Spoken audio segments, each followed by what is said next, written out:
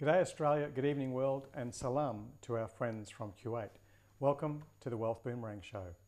Is this a show about money? Well, the real question is, what is wealth? And what does wealth mean to you? For those who already have millions of dollars, you may desire extra time to spend with your loved ones.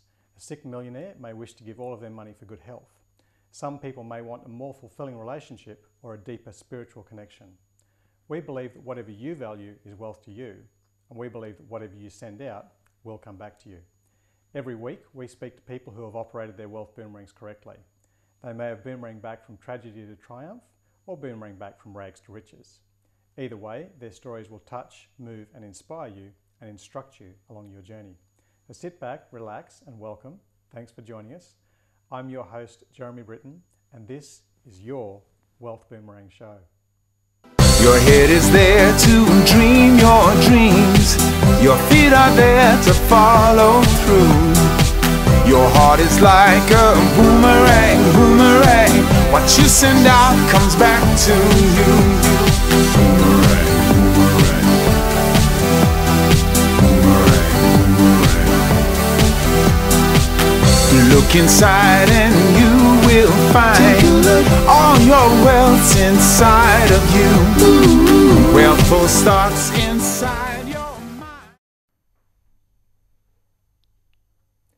mind. Sheehan has a background in nursing and a foreground in medical intuition. Known as the human MRI machine, Jean has the unique gift of being able to see inside of other people's bodies without an X-ray. She balances her metaphysical and psychic abilities with her technical training as a registered nurse. Jean teaches that many diseases such as obesity, cancer and diabetes are associated not with a deficiency of medication, but often with a lack of abundance or a lack of love. Treating physical illness with metaphysical abilities, Jean balances her quantum physics with medical science and believes that everyone has a gift. We may just not recognise it, remember it and wake it up. Thanks for coming onto the show, Jean. Thank you for having me, Jeremy. So you have the ability to look into everybody's body and see all their internal organs. When did you first become aware of this? Become aware of it, I always was born with it, but become aware of it was mainly about 5 years old. As children do, they speak very openly and honestly and will say, gosh, Mum, that lady's fat or ugly. Or instead of saying those things, I would turn around and say, oh my gosh, that person's going to die, or that person has a thing in them. And I couldn't explain cancer because I didn't understand it as a child. So it was always there, and I just expressed what I knew and saw. So literally, like people walking through the supermarket, you can see someone who's got a tumour, you can see someone who's perhaps pregnant or whatever, you can see right inside of them? Yes, okay. Yes. And is this selective, or you can see everybody all of the time? It's everybody all the time, just not animals, only people. It must be incredibly distracting when you're in a large crowd though. It used to be, and that was mainly because I tried to switch it off. I tried to switch off my gift, thinking that it wasn't normal because that's what I was taught.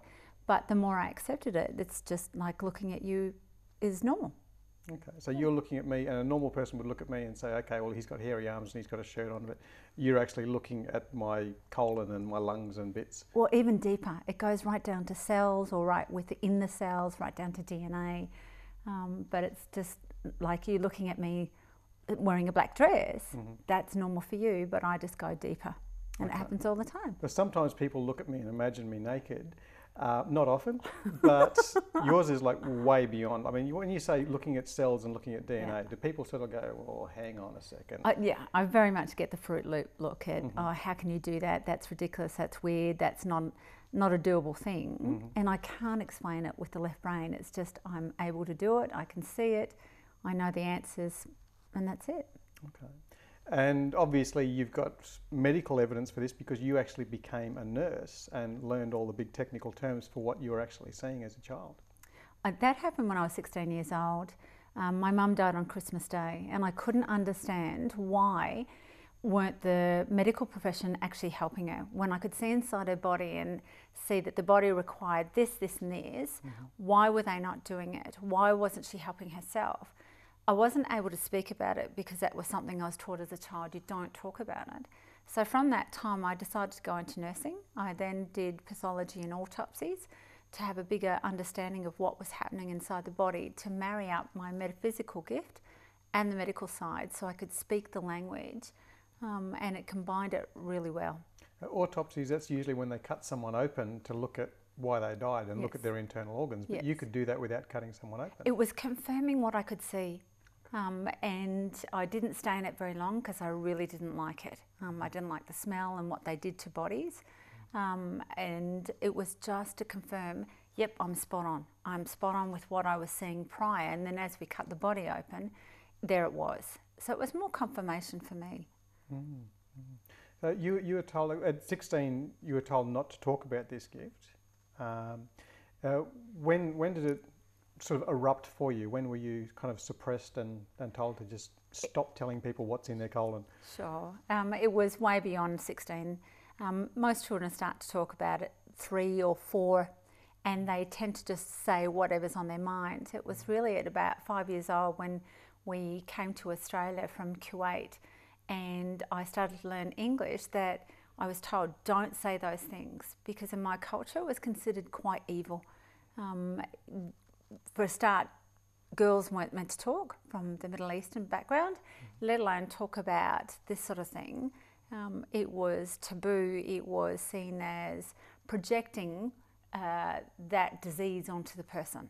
So from 5 years old, it was taught to me that that was wrong, or suppressing my potential was wrong. Okay. Yeah. So like if you would see someone who was ill and you'd mention it, that was like seen as putting a curse on them or Absolutely, or a hex on them. very, very much. So Yes. you would have been seen as a witch when you were like 5 years old. Not in those words, but definitely, yes. Wow. Yeah. Wow. I can imagine that would have been very hard for you to not say what you're seeing when you can just say, you can't turn this on and off? It's not turn it on and off, it's just on all the time. And yeah, it was extremely hard to the point of that as a teenager, when teenagers are going through their growth spurt, they don't know who they are anyway. And then to deny that gift within me, or I call it potential within me, that made me in quite a low, dark space. And to the point of, at the age of 26, I was suicidal because I couldn't handle not being able to share this at all. You talk about other people having these gifts and repressing them, and repression actually leading to depression. So that's a big thing that you had to deal with. Yes, and I'm not the only one. If you look at the amount of depression in our world today, which is the biggest disease, what if everybody had a gift, whether cooking soup or making orange cake or medical intuition, and we're virtually told not to shine? I know that sounds contradictory, but yeah, everyone has got a gift. And if we could all shine, gosh, maybe there's no depression. Well, as kids, we're taught to fit in, not to stand out. But we're going to take a quick break, and when we come back, we're going to have a chat about discovering your gift and awakening that, and what you need to do to actually be more intuitive and shine into your life. Thanks, Jane.